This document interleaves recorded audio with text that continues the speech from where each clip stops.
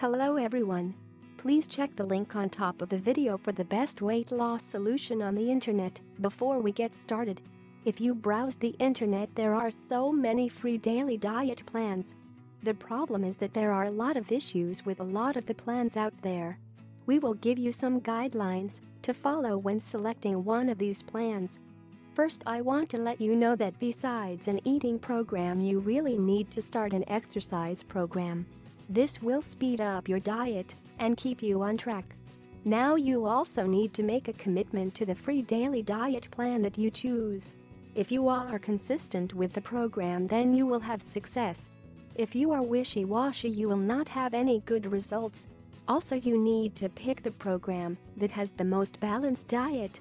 If you are focusing too much on low carbs or other fats, then you should pass on that diet. If there seems to be a balance of grains, lean meats, and vegetables, then it is probably one you can consider.